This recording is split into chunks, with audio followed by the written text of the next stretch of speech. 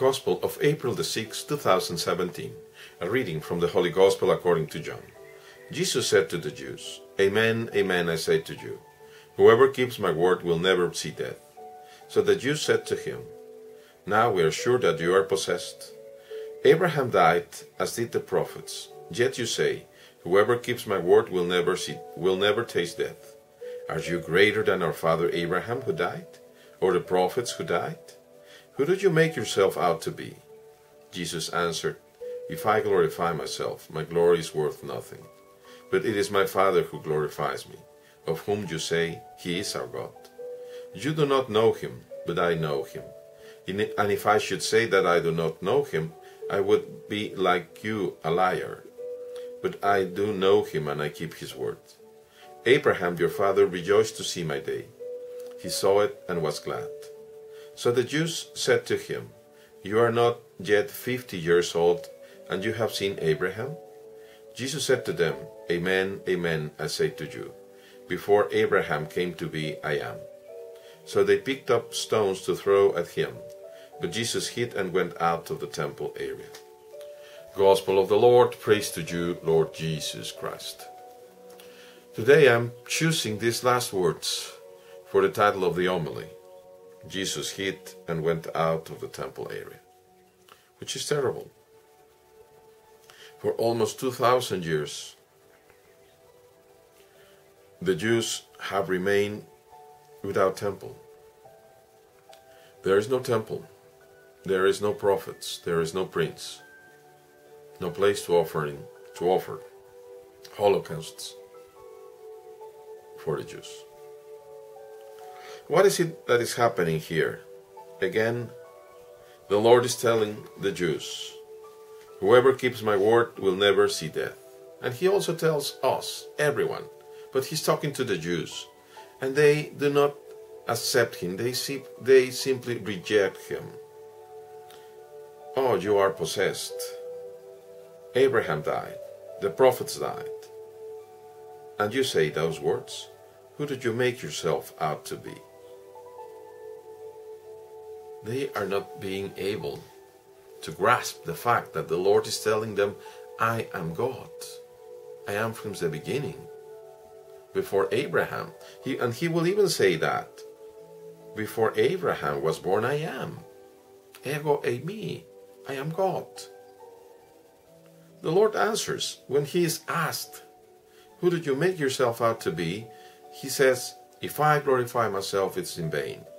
But it is my Father who glorifies me, of whom you say He is our God." And the Lord can say this because the Father has been granting miracles for us to see. At least these people that were with them, they were able to see at the time, as we are today, because the miracles continue to happen in the Lord's name, even today. But they don't want to see them. They just want to reject the Lord. The Lord says, "I know Him and I keep His word," the word of my Father. He even says, "Abraham rejoiced to see my day." And the Jews again are upset. "You're not even 50 years old and you have seen Abraham." You see, Abraham had passed away about at least 1800 years before the Christ was born. 1800 years.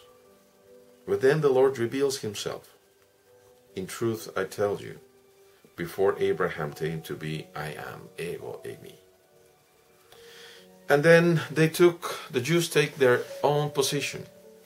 They reject the Lord. They are able and willing to grab stones to stone Him, to kill Him.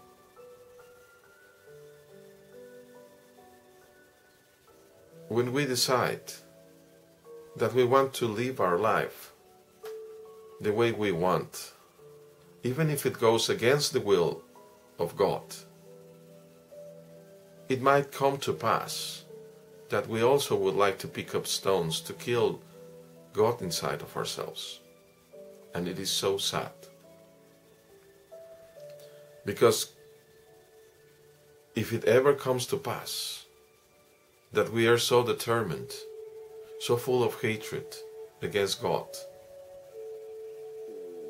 that we definitely make Him hide and go away from ourselves, we are supposed to be His temple, then what will happen to us is eternal death. Not that we will pass away and just be destroyed, but that we will be abandoned in an empty and cold place, cold from inside, but perhaps burning from outside, left alone, full of hatred, full of pain.